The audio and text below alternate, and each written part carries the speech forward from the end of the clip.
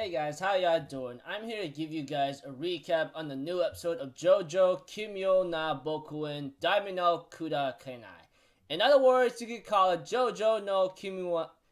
You could call it JoJo's Bizarre Adventure Part 4.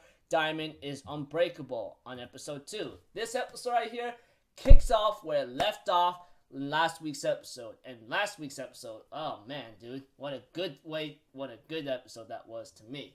And this episode right here, oh yeah, baby, JoJo's back in action. So we have to it that Angelo, that creepy criminal motherfucker, is on the move again and tries to cause some major trouble. However, that did not become the case in other words, since Angelo was trying to use the milk to try to get inside or possess someone's body, but apparently with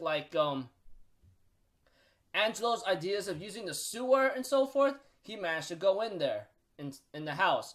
And we get to see JoJo's new opening. Now, to me, I gotta say, I do like it. It's like old school disco kind of thing, but it's still cool in a certain way. And Jotaro's in there. Yeah, Jotaro's super cool to me in my eyes, Anyways, Jotaro gives a call to Josuke and lets him know that you gotta make sure you don't drink anything or eat anything, okay? That's what I'm gonna tell you right now, apparently. But we have to it that it was a little bit too late on that, and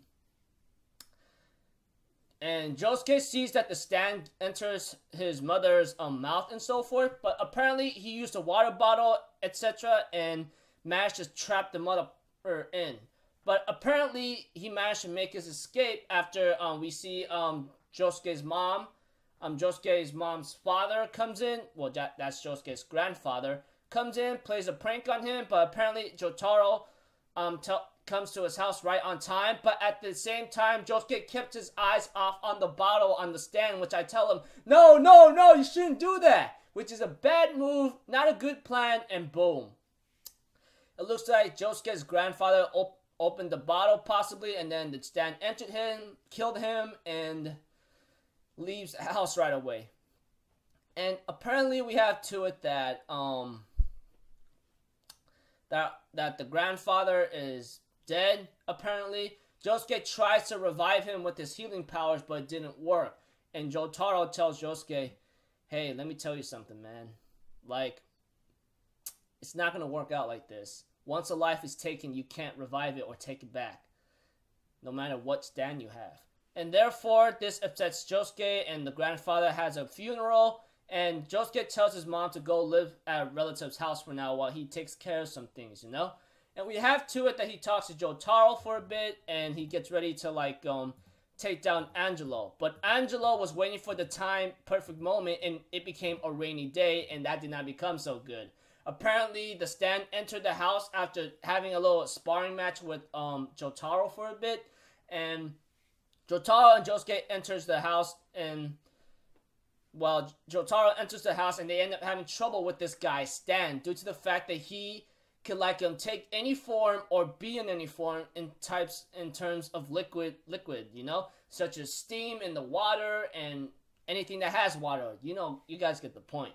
But apparently Josuke made a move that might have been a little risky. He breaks open a wall and enters a room with Jotaro, but the stand ends up entering Josuke, but Josuke had this coming. He had a shredded up rubber glove inside him he swallowed, and he uses his stand to trap it in there. So they went after Angelo after seeing him jumping out of a tree. And Jotaro and Josuke cornered him to a rock, apparently. And he goes what are you going to do? Kill me? You're not going to be the same as me. But apparently Josuke tells him to shut up after punching his hand and having his hand infused in a rock. And he tells Angelo by saying, you're going to stay in the city forever, okay? So I hope you repent on what you did. And apparently he used that multiple punch on the guy, and he's infused into the rock, apparently. And it was pretty good, and it was the rightful punishment for him, And I'm glad Josuke didn't kill him,